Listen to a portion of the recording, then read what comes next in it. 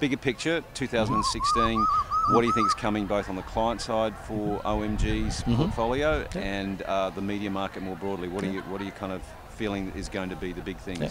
I think economically we're more stable going into 2016 than we were into 15, so there's hopefully positive shoots of increased growth.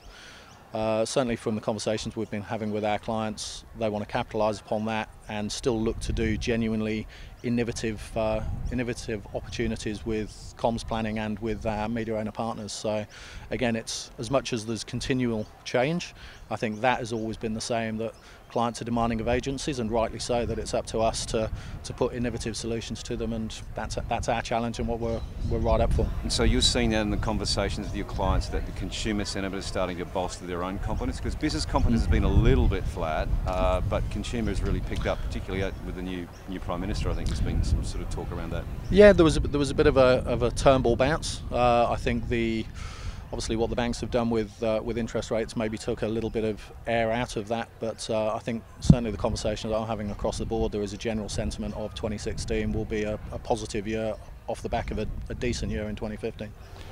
Lee Terry, thanks. Enjoy a beer. Cheers, Paul.